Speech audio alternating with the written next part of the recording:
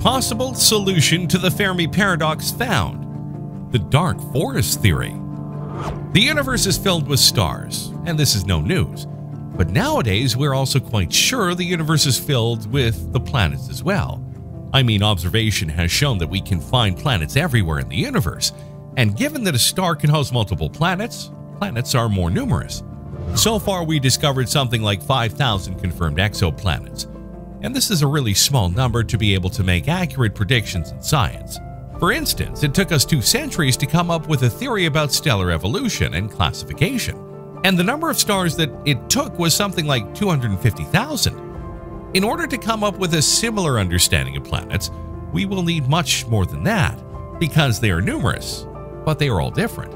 This is just to say that we are at the beginning of the exoplanets era, and we expect everything to change in some years. It will probably take some time though. Studying and understanding exoplanets are crucial to get some hints about the philosophical position that we occupy in the universe. But are we alone? This question has always haunted us, and we don't seem to have an answer to it. But we're working on that. The so-called Fermi paradox is based on the assumption that a lot of planets exist, and that the Earth is not so special. In this case, given the multitude of planets in the universe, how come we never got to communicate with aliens? Where is everyone? But now we might have an answer. You may have heard about the Fermi paradox before. Simply explained, it asks the question: if intelligent life is common in the universe, then where is everybody? Well, if you know something about both history and physics, I'm sure you're also aware that Fermi was a nuclear physicist, and he contributed to the creation of the first prototype nuclear reactor. So what does he exactly have to do with aliens? He never really wrote much about extraterrestrials. Everything started in Los Alamos. Fermi was sitting and chatting with his colleagues about a cartoon showing aliens. These aliens were found in New York City, just popping out of a flying saucer carrying trash cans in New York City. Fermi was known for his sense of humor and intelligence. He was a smart guy. Suddenly, literally out of the blue, he asked, "Where is everybody?" His colleagues, who were as smart as him, knew what he was referring to. Everyone understood Fermi was referring to the fact that there wasn't any solid evidence of aliens out there. No one ever came in touch with us. Why was that? Why have we never received a message or something to greet us? With his question, Fermi was trying to express these thoughts. There was no solid evidence of aliens visiting our big blue planet. Then, of course, the conversation went on. I mean, we're talking about nerd scientists, among the best scientists in the world. They like having long conversations about cool stuff. That's why they turned to the topic of interstellar travel, where Fermi concluded interstellar flight might not be possible, might not be worth the effort, or technological civilization doesn't last long enough to invent interstellar travel. Now, I wouldn't say Fermi was completely wrong, but keep in mind that we are talking about 1950. At that time, powerful rockets were still a dream and they hadn't yet reached Earth's orbit. One thing you have to understand about this is Fermi really never questioned the possibility of alien civilizations. He only asked himself the question: could we ever travel in the universe from a star to another, from a planet in the solar system to an exoplanet? Basically, the Fermi paradox wasn't created by Fermi. In any case, across all the billions of light years of the starry sky above us, could we possibly be the only life? Scientists have explored this equation for years. In 1961, physicist Frank Drake developed a mathematical equation to help solve it. We as a civilization have been broadcasting into space since 1974. So according to this equation, even if we cease to exist as a species in 2074, there would be 10 intelligent civilizations in our galaxy alone. To break these numbers down further, scientists use the Kardashev scale, which splits intelligent life into 3 categories. Type 1 civilizations are able to use all the energy available on their home planet. We are approaching this. Most scientists agree that we are currently at a 0.7 on the Kardashev scale, with a full Type 1 being about a century off. Type 2 civilizations can control and channel all the energy of their host star, and Type 3 civilizations have access to power equivalent to that of their host galaxy. Even before the Drake equation and the Kardashev scale, many scientists were convinced that there must be a plethora of intelligent civilizations sprinkled across the galaxy. But the question remains, if there were civilizations scattered across the stars by the billions, why haven't we heard from them? It is from these questions, the Drake equation and the Kardashev scale, that the true paradox was born. The Milky Way is about 10 billion years old and 100,000 light years across. If aliens had spaceships that could travel at 1% of the speed of light, the galaxy could have already been colonized 1,000 times. Why haven't we heard from any other life? Now, we really have no idea how many advanced alien civilizations might be out there, and the Drake equation's parameters are far from being defined with absolute certainty. Still, many solutions to the Fermi paradox have been suggested over the years. One of them is called the dark forest theory. According to this scenario, you have to picture the universe as a vast dark forest, with humans living on Earth just like every other alien is living on their own planet somewhere out there. Only the aliens are the hunters waiting to catch us. Of course, the hunter doesn't make a sound and doesn't light a torch to draw attention to himself. Otherwise, we would be able to see him and run away. Of course, no one said the hunter is a maleficent one, and maybe to be noticed might be harmless. But what if being noticed, we caught the attention of someone else? Hey, if you're still watching, it means you're loving this video. Why don't you subscribe to the channel? What if another competitor noticed us? While the idea of the dark forest theory comes from a novel, it can be a solution to the Fermi paradox. We're not sure about the aliens and intelligent forms of life out there. We don't know if they're evil or good. We don't know anything about them, so we should probably be careful when it comes to communicating with them. Because humans might not have interstellar travel yet, we sure know how to communicate with aliens. We know how to send signals to other galaxies. Interstellar travel might not be possible right now, but interstellar communication is available. For instance, the simplest way to communicate with another alien civilization is the laser. Lasers are powerful beams of light. Once you send one, it will start traveling at the speed of light in the universe, reaching stars, planets, and comets. Of course, the speed of light is finite, despite it being very fast. This means that signals would be affected by delays, but this is not a huge problem. It's only a matter of time. In any case, we have done so much more than sending some radio laser signals in the universe. Humankind has been unintentionally transmitting signals into space, primarily high-frequency radio, television, and radar for more than 50 years. Our earliest TV broadcasts have reached several thousand nearby stars, although any alien viewers would have to build a very large antenna, thousands of acres in size, to detect them. Until now, SETI researchers have not been very interested in broadcasting. The reasons for this are several. To begin with, we are a technologically young civilization. We've had radio for 100 years or so, but there are surely societies that have possessed the ability to send high-powered signals for tens of thousands, if not millions of years.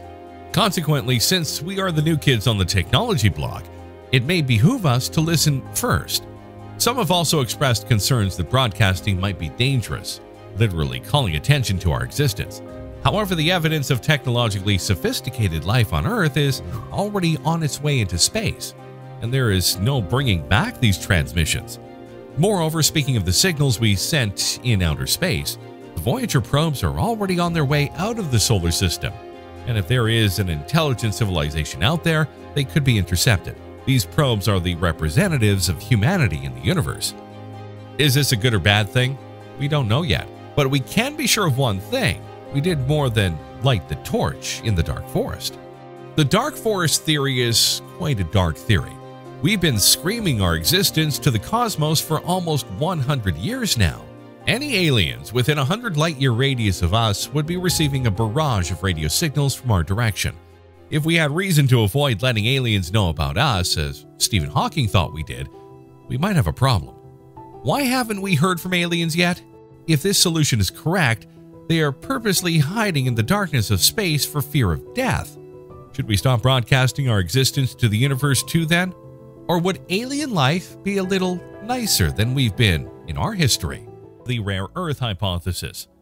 Basically, according to this hypothesis, life and the evolution of complexity require a combination of astrophysical and geological conditions that are simply not common in our universe. In other words, we are quite special and unique.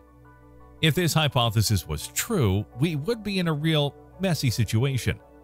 Astronomy and mostly cosmology today assume the prevalence of intelligent life in our universe because we think the universe is isotropic.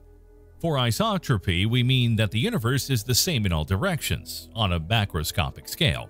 You can understand isotropy thinking of a sphere. If you are at the center of this sphere and you point towards different directions, nothing changes.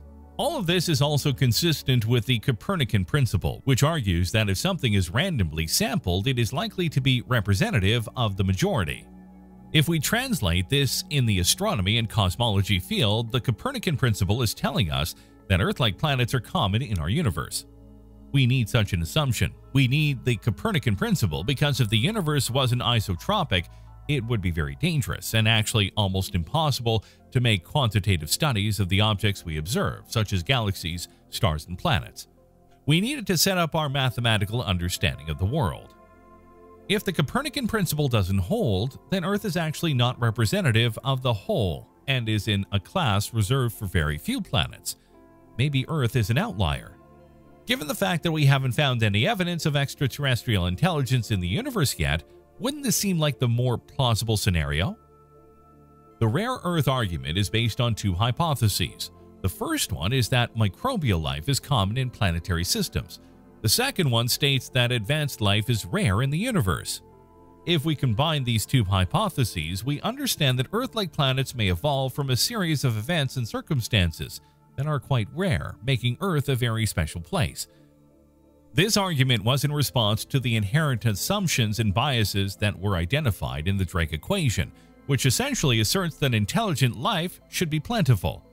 For example, Ward and Brownlee, authors of the book on Rare Earth Hypothesis, wrote, "They also say life originated here about 4 billion years ago and then evolved from single-celled organisms to multicellular creatures with tissues and organs, climaxing in animals and higher plants, and then ask themselves if this particular history of life, one of increasing complexity to an animal grade of evolution, is an inevitable result of evolution or even a common one.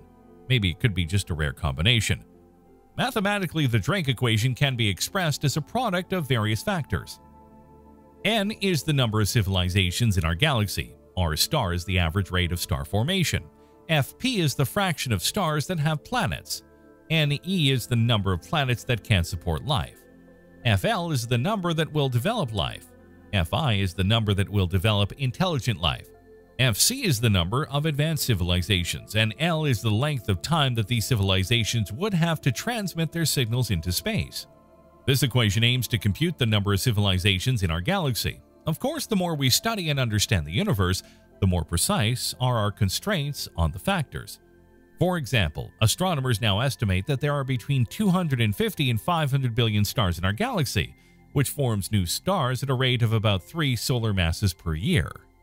The discovery of over 4,000 extrasolar planets in the past few decades has also allowed astronomers to get a much better sense of how many stars have planets and the number of planets that are likely to be habitable.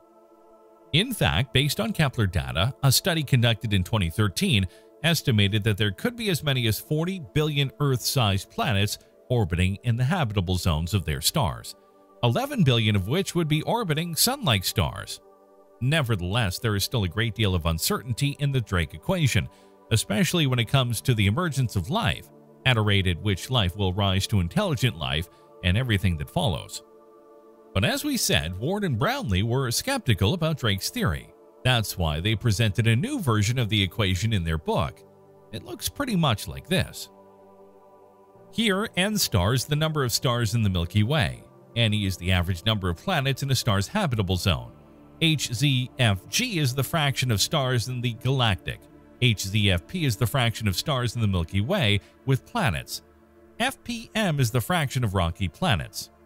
Fi is the fraction of habitable planets where microbial life arises. Fc is the fraction of planets where complex life evolves, and there are a lot of other parameters that we have to take into account if we want a good estimate of N. They even try to take into account the extinction events that could happen during the evolution of an intelligent species. Like the Drake equation factors, these are also subject to constraints and uncertainties. But using Earth as a template and employing the Copernican principle, it's easy to see how it would be difficult to find planets that meet all of the above listed criteria. Ward and Brownlee also listed other factors that were peculiar to Earth and are believed to have contributed to the emergence and evolution of life. For example, there's the presence of plate tectonics, which have been fundamental to climate stability here on Earth. And they also cited geological evidence that indicated that twice in our planet's history, the Earth was very cold and covered in ice. This is what astrophysicists call snowball Earth epochs.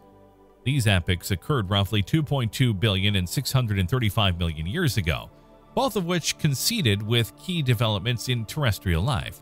The latter snowball period coincided with the Cambrian explosion, 570 and 530 million years ago, which was characterized by a burst of species diversification and the appearance of almost all animal lineages that exist today. In other words, key events in the evolution of life on Earth appear to have followed a snowball Earth period. North Sentinel Island is a place where a tribe that separated from the rest of civilization more than 60,000 years ago and who are currently studied from a distance as if they were a zoo. But just as we study the inhabitants of North Sentinel Island as if it were a zoo, would it be possible that an extraterrestrial race much more advanced than us could be studying the human race as if we were a zoo? North Sentinel Island. North Sentinel Island is a small island in the Bay of Bengal in the Indian Ocean. This island is a part of the Andaman Islands archipelago, which belongs to India. What makes North Sentinel Island unique is that it is inhabited by an indigenous tribe known as the Sentinelese, who have lived in isolation with virtually no contact with the outside world for approximately 60,000 years. In theory, the island belongs to the administrative district of South Andaman, part of Indian Union territory of the Andaman and Nicobar Islands. Still, the Indian authorities recognize the islanders' desire to live without contact with the world. Indian laws do not apply to the Sentinelese, who manage their affairs internally. Therefore, the island can be considered a de facto sovereign entity under Indian protection, since the Sentinelese themselves are unaware of the existence of said country and their membership in it. Given that the Sentinelese do not, in practice, carry out any customs activity or maintain relations with anyone outside the island, these powers that India assumes are more theoretical than real, since the island's inhabitants have never agreed anything with anyone. Sentinelese tribe is known for their hostility towards outsiders and their resistance to any form of outside contact. They have rejected attempts at rapprochement by explorers, fishermen, and Indian authorities on numerous occasions. The Indian government has established a policy of voluntary isolation and protection of the Sentinelese to preserve their culture and protect them from possible diseases that could devastate their population, since they have no immunity to common diseases such as flu or measles. Due to the danger of approaching North Sentinel Island and the established isolation policy, the island is one of the world's most inaccessible and mysterious places. Access to the island is prohibited by law, and Indian authorities have implemented an exclusion zone to protect the Sentinelese and anyone trying to approach. Why has it been decided to leave this tribe alone? It has been decided to leave the island's inhabitants alone because any contact with modern civilization could pose a mortal risk for them and anyone who tries to approach them. Throughout history, there have been various encounters with the inhabitants of the island. Some of them are: in 1880, the British ship Rifleman approached North Sentinel Island, and the ship's captain left gifts on the beach before departing. Later, a group of Sentinelese were seen breaking up and squashing the gifts, suggesting that the gifts were not accepted. 1896. The British government sent an expedition led by Maurice Vidal Portman to try and establish contact with the Sentinelese. The expedition was essentially a failure and resulted in the capture of several Sentinelese who were taken to the main island of the Andamans. However, the captured Sentinelese soon fell ill, and it was decided to return them to their land of origin. 1970. During the 1970s, Indian authorities made occasional trips to North Sentinel in an attempt to gain friendship of the tribe. They were usually organized at the request of leaders in search of adventure. On one of these expeditions, they left 2 pigs and a doll on the shore, but later the Sentinelese hunted the pigs with their spears and buried them along with the doll, indicated that the gifts were not accepted. These visits became more regular in the 1980s. The teams tried to land in places out of reach of the arrows and left gifts such as coconuts, bananas, and pieces of iron. Sometimes the Sentinelese seemed to make friendly gestures. Other times, they would take the gifts into the jungle and then shoot arrows at the group, trying to establish contact. Apparently, in 1991, there seems to have been a breakthrough. When the researchers arrived at North Sentinel, the tribe signaled for them to bring them gifts. And then, for the first time, they approached without their weapons. They even got into the water and approached the boats to collect more coconuts. However, this friendly contact did not last long. Although the gift-bearing trips continued for some years, the encounters were not always friendly. Sentinelese sometimes pointed their arrows at the group, trying to make contact, and on one occasion they attacked a wooden boat with their adzes, stone axes for cutting wood. No one knows why the Sentinelese abandoned and then resumed their hostility towards contact missions. Still, many researchers think it is likely that after the first approach, some Sentinelese fell ill and died from catching the flu or measles, causing the islanders to distrust the gifts and to return to their rejection and hostility. In 1996, regular gift-giving missions were ended, as many researchers began to question the logic of trying to contact people who are healthy and content and have had lived prosperously independently for more than 55,000 years. Friendly contact alone had devastating consequences, and prolonged contact with the Sentinelese would almost certainly have had tragic consequences. In subsequent years, only occasional visits took place. After the 2004 tsunami, researchers made 2 visits to verify from a distance that the tribe appeared to be healthy and had not suffered in any way from the ravages of the tsunami. They also confirmed that the hostilities continued because when they flew over the island by helicopter, they were greeted with arrows from its inhabitants. India then declared that it would not attempt new contacts with the Sentinelese. North Sentinel Island and its inhabitants, who have evolved wholly isolated from the rest of civilization, do not want or need to establish relations with us. However, even though they don't want to know anything about us, we do want to know a lot about them. A human zoo? It is likely that among the island's inhabitants, some curious people wonder where those men come from who dress in such colorful clothes on those boats that can cross the ocean. The Sentinelese cannot produce fire, but it is known that they can manipulate it. When lightning strikes and produces fire, they can feed it and maintain it for long periods, but once it goes out, they cannot generate it again. Perhaps after many years since the last contact with our civilization, the youngest members of the island occasionally see lights in the distance from passing boats hundreds or thousands of kilometers away, and wonder how we can catch the sunlight in small spaces to illuminate us at night. For decades, several boats were shipwrecked on the island, and most of them contained metal which today is known to have been used to make the tips of their arrows harder. This is somewhat paradoxical, since although we have made great efforts to keep the members of the island isolated from the rest of civilization, we have indirectly provided them with materials and technologies that in everyday situations they would never have. In the case of humanity, we first mastered fire and then began to produce metal from much more complex processes. Still, the Sentinelese are taking that path in reverse, having metal at their disposal without first mastering fire. We have unintentionally changed how they continue to evolve and how they see the world. The most curious members of the island may occasionally look at the sky to contemplate the stars, and are surprised that every so often a train of stars that move one after another cross the sky. And every day they also manage to observe much more colorful stars that blink and move quickly in seemingly random directions. They do not know that those strange stars are not stars but creations of humanity, specifically satellites and airplanes, technologies they cannot even imagine.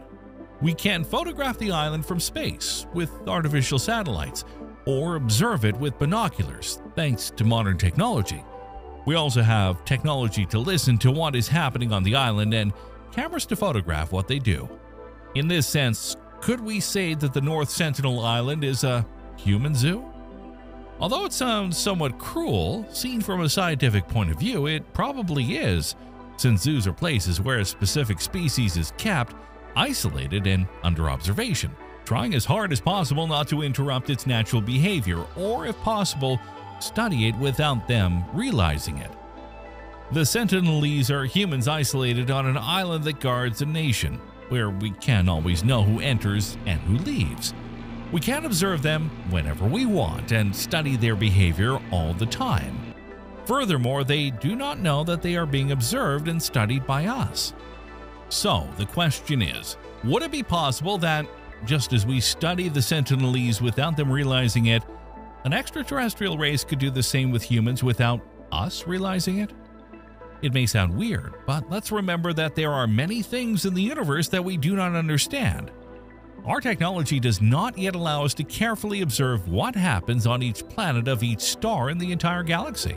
What if, on the other side of the Milky Way, there is a Type 2 alien civilization on the Kardashev scale that is currently in the process of becoming a Type 3 civilization and has designated the Earth as a zoo to study life for billions of years?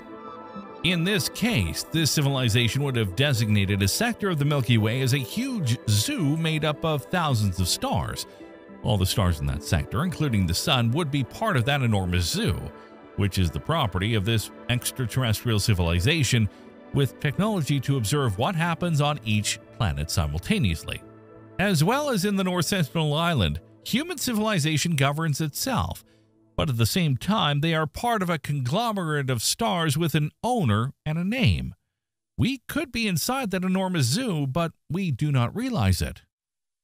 A sufficiently advanced civilization could study all the time what happens in our solar system and precisely what happens on our planet just to see how the human race evolves, and we would not be able to notice since they do not want to contact us.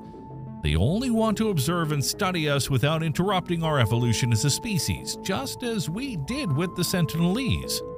If the Earth were a zoo, then would we be like the Sentinelese, a civilization being observed, studied, and possibly even protected by that much more advanced civilization that does not want to come into contact with us for our safety? Could it be that just as we have diseases that could decimate the population of North Sentinel Island, an extraterrestrial race could have diseases that could decimate the entire human race? Alien police scenario of the Fermi paradox.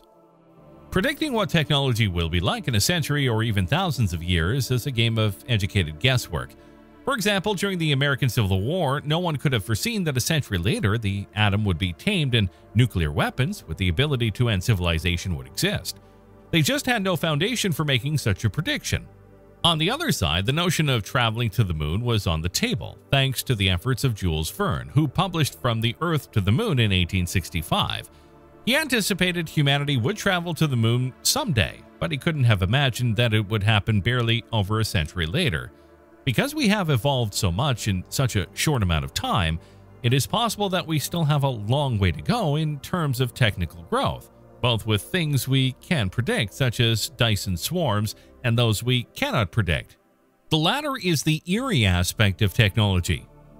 Entire hypothetical technology, such as the entire consequences of nanotechnology, remain mostly unexplored by humans. We've started the adventure, but we have no idea where we're going. And then there are completely unknown future technologies that we don't even know the science for yet. We still don't know a lot of the science that is hidden from us. Huge gaps exist in our understanding of the universe. The best example for this would be that general relativity and quantum mechanics do not line up, even though they are both correct. This tells us that there are missing pieces of physics that we still need to discover. We have some puzzle pieces, but we don't know how many more are missing. This might imply that there are really harmful technologies in our future that we have not yet imagined. While traveling to the moon was predicted in the 1860s, the nuclear bomb was not. That requires a trip back in time to 1914 and H.G. Wells' classic The World Set Free. So the concept of nuclear war, humanity's greatest technical, existential danger, emerged seemingly out of nowhere and very quickly. This might occur again. But thus far, we've only done things that have an impact on the Earth. It is possible that there are technologies out there that are so hazardous that they may destroy entire galaxies, if not the entire universe. The answer is that it may be. A lot of theories have been made in regards to galaxy-threatening devices. The most famous example is the paperclip maker, in which someone constructs the machine with a specific purpose to produce paperclips, and it escapes and begins converting the entire galaxy into paperclips. Another example would be self-replicating probes with no limit on reproduction that actually consumes the galaxy, transforming it into copies of themselves. Another type of cosmic danger would be generalized, very powerful artificial intelligence, which may choose to eliminate all biology, enslave it, or change it wherever it finds it. Then there are the mysteries of the cosmos itself. As I said in a previous video, the universe may not exist in its lowest potential energy state, and if it ever did, it would send out a shockwave at the speed of light, destroying all matter in the universe in its current form. Is it feasible, given a comprehensive enough understanding of physics, for someone to do the incorrect experiment and set it off? The answer is probably no, but it's in such a confusing region of physics that it can't be ruled out just yet. This creates a dilemma. How do you prevent a civilization from posing a cosmic danger if it is capable of doing so? This brings us to what I refer to as the alien police scenario.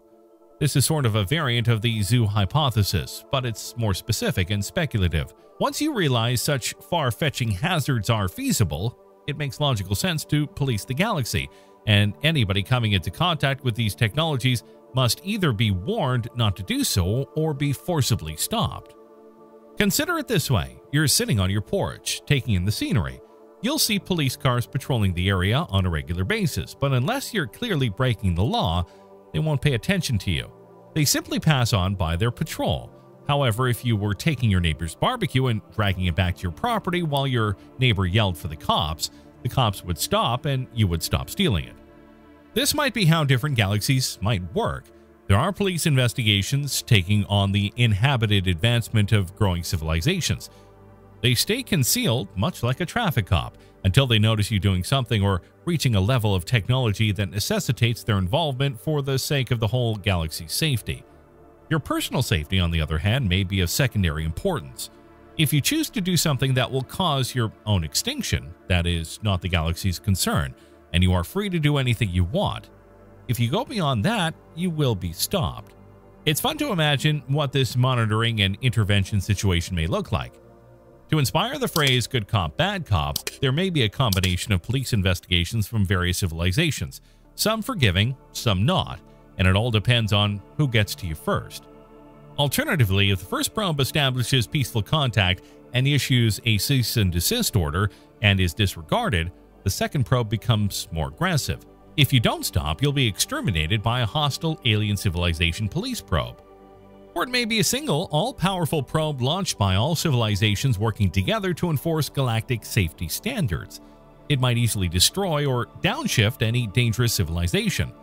These are some possibilities that can be possible. Does it seem like nations and politicians on Earth already?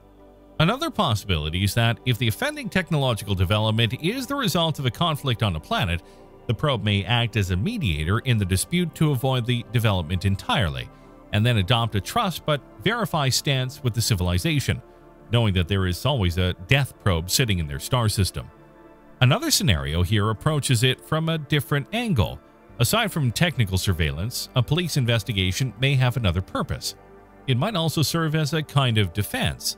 Why, if such a probe was discovered to be considerably more powerful than anything required to destroy or reset your civilization?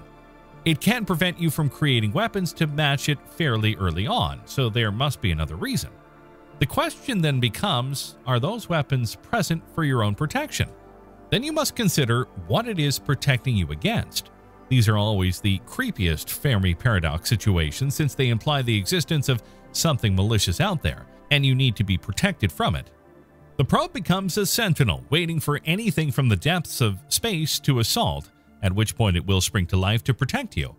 Perhaps the galaxy has vanquished that danger throughout the period the probe has been around, which might be millions of years, or vice versa, and the armed probe's creators are long gone, and the probe is no match for this enemy.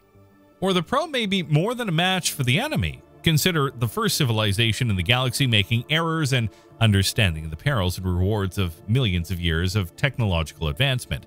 Imagine they've seen it all, battled other civilizations in technological progress wars, and eventually become the galaxy's police force. Perhaps this occurs in all galaxies with sentient life, with one overlord civilization developing and managing the rest, not in their own internal affairs, but in interplanetary affairs. To remove the risk of violence, maybe all communication between planets is handled by this safety police. The truly terrifying aspect about this scenario is that we may be in it without even realizing it. It's highly unlikely, but not zero. Another possibility is an idea about von Neumann, Benford, and Bracewell probes. Any of those ideas can be applied here for a police probe. A probe may essentially perform two things to watch us.